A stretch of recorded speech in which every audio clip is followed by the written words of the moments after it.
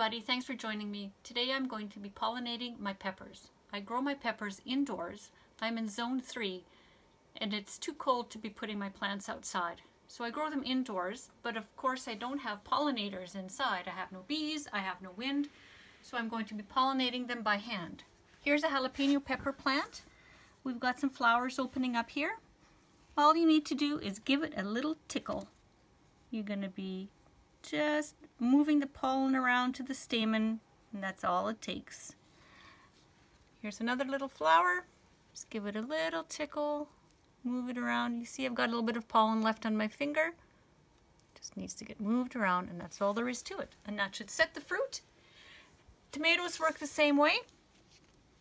You can, once these flowers are opened up a little bit more, just give them a little tap like this, a little flick, or shake the plant a little bit, and that'll drop the pollen where it needs to go. Thanks for joining me.